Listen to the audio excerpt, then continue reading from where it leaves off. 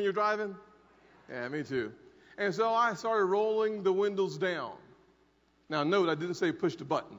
I had to roll the windows down. And then I rolled the windows back up. And then I turned the heat on. And then I turned the heat off. I turned the AC on. And then I turned the AC off. I turned the radio on. And then I turned the radio off. And the next thing I knew, I woke up driving down the road at 70 miles an hour. And I did what any good 16-year-old would do when he wakes up driving 70 miles down the road. I panicked. So I slammed on the brakes and I jerked the steering wheel at the same time. Anyone knows what happens when you slam on brakes and you jerk the steering wheel at the same time? You roll. And my car started to roll back into traffic. I remember going back in traffic and hitting a car. And my body started heading towards the windshield. So I grabbed onto the steering wheel. And I yelled for help. I yelled, Jesus! And glasses went everywhere. And we tumbled back. I was heading in this direction. From the south, we don't know the difference between east and west. So I was heading in that direction. And I came back going in that direction. And my car landed in a ditch heading in the other direction. Glass was everywhere. And I was laying on the side of the car, inside the car still. And I could hear people yelling and running towards me. I heard this one lady very specifically, and she yelled, I think he's dead. I think he's dead. And I yelled back, I'm dead. I'm dead. Highway patrolman came, and the EMS showed up, and I remember the highway patrolman, he kneeled down and he said, son, your mom is going to be happy you're alive. I was laying there with glass in my back. I looked up at him and said, sir, you don't know my mama. She's going to kill me. Because this was her first car, a 1982 Corolla, ugly brown car. But what I learned from that was this, that I was so fixated on the what, the car. And what the officer was trying to teach me was about the why. Why my mother would be happy that I was alive and she would not be concerned about the what. I believe that our future is amazing for conservatism. Because I think that as we help to connect the American people's why with our what's, the policies that we stand for, that we will win people. And when we win people, we will win elections. John Maxwell said it very well when he said that when you find your why, you find your way. When you find your why, you find your way. And that's exactly what we're going to do. When we talk about things like Obamacare, this is one of our what's. Obamacare is an atrocity. We're talking about $800 billion of new taxes, new revenues coming to the government from Obamacare. This is an awful piece of legislation. You think about the new 3.8% sales excise tax in Obamacare, creating $123 billion. Now, this $123 billion comes out of the same pockets where we just took the capital gains rate from 15% to 20%, and now when you add this on top of that, we're talking about a 25% tax. We're heading in the wrong direction. And when we think about the other taxes and revenues that come out of Obamacare, we only can think about awful legislation. But when I think about how I talk about Obamacare, in addition to the taxes, I think about my granddaddy. My grandfather's 93 years old, incredibly healthy guy. As a matter of fact, at 93 years old, he still drives his Ford F-150. It's a beautiful car. And I think about the IPAB in Obamacare. Are y'all interested in the IPAB, the Independent Payment Advisory Board, that actually breaks the link between a patient and a doctor?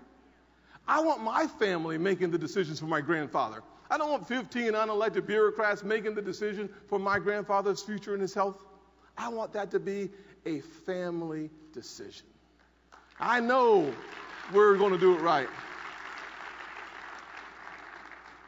And if we do that, as we communicate the impact of Obamacare and we talk about IPAB, we find ourselves having a conversation with the American people that they truly just do not like.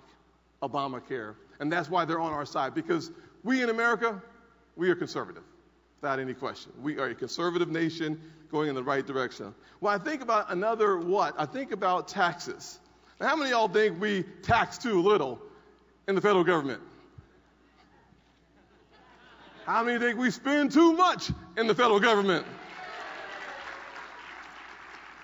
And when I'm on the road, and I remember when I first started running for Congress a couple of years ago, I started talking about the taxes and the revenue streams and the budget. And I started talking about the fact that when you think about it, this is a couple of years ago. We were spending about $3.4 trillion. And what I would say would get people to take a nap in the middle of a speech, which is not necessarily a good thing, by the way. We want you to stay awake when we're talking. But I'd go through all the numbers, and I'd go through them in about 20 seconds. I'd say a $3.4 trillion budget.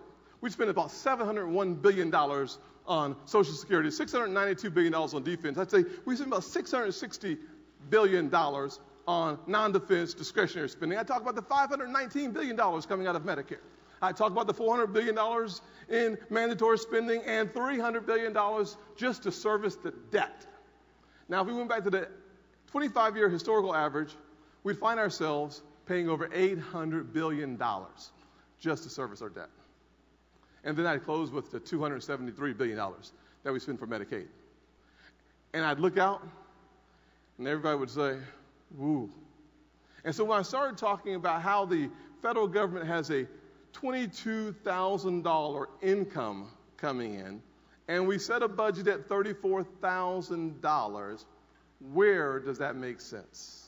Nowhere in America would anybody across the kitchen table who understands that their income is $22,000 decide to spend $34,000. Only in the federal government can that happen. And that's why I understand that we have to control our spending. With a $16 trillion debt and an annual deficit at $1 trillion, we have to bring fiscal sanity back to Washington, D.C. And when you're on the campaign trail, we have to talk about the necessity of bringing in our spending, restraining it. And I have to make it digestible for guys like me who think about $1 trillion. When I say that in my audiences, people understand that we're spending so much money that we're having to borrow 43 cents on the dollar. But what does that mean? I talk about my grandfather's F-150. And when I ask people, what does $1 trillion look like? They say, well, I don't really know what $1 trillion looks like. So I tell them that $1 trillion, for $1 trillion, you can buy 33,333,000 F-150s. That's a lot of money.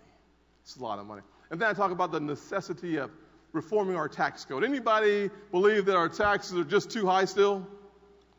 Absolutely, too high. We have the world's highest corporate tax rate at 35%.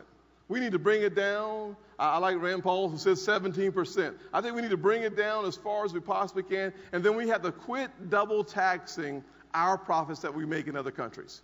We're talking about repatriation. We've got to allow for our money to come home to our nation without double taxation. And when that happens, I think we'll grow our economy, because we need to grow our economy and not our government. That is the key. We have to grow our economy and not our government. And when we do that, I think we unleash opportunities here in this country. Another issue that I find to be incredibly important is the issue of school choice. Now, I'm a big believer in school choice. And I got to tell you that it's a part of the opportunities of our future.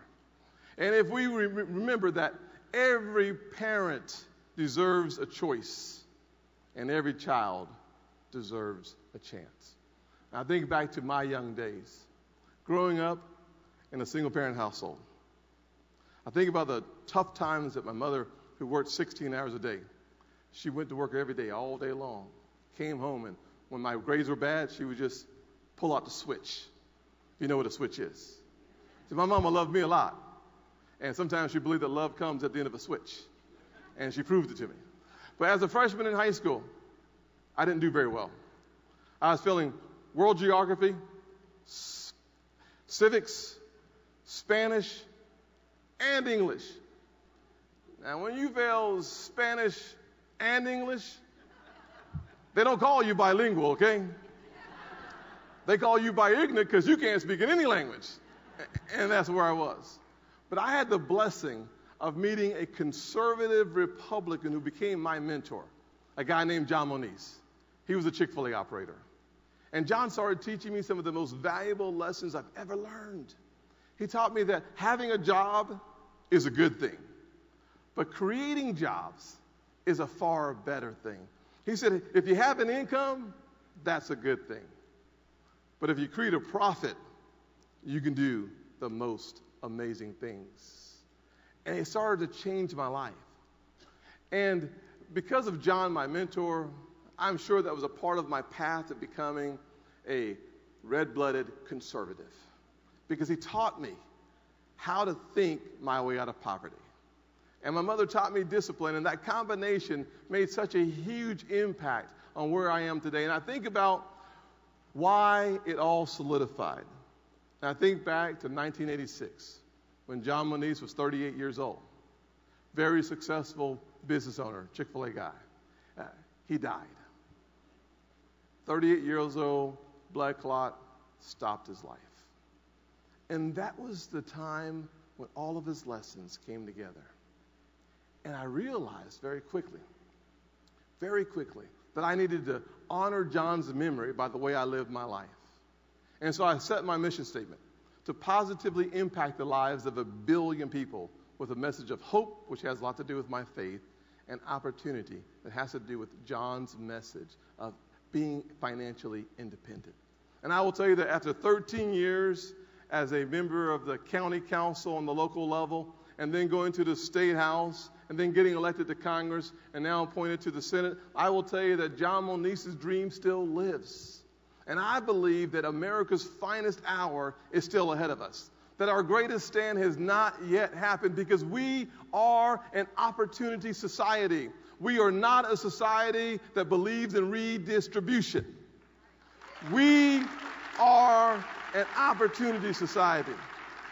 And if we do what it is that we need to do, all of America will stand up and join this conservative movement and help us not only win elections, but win the hearts of people. God bless you, and God bless the most amazing country, America.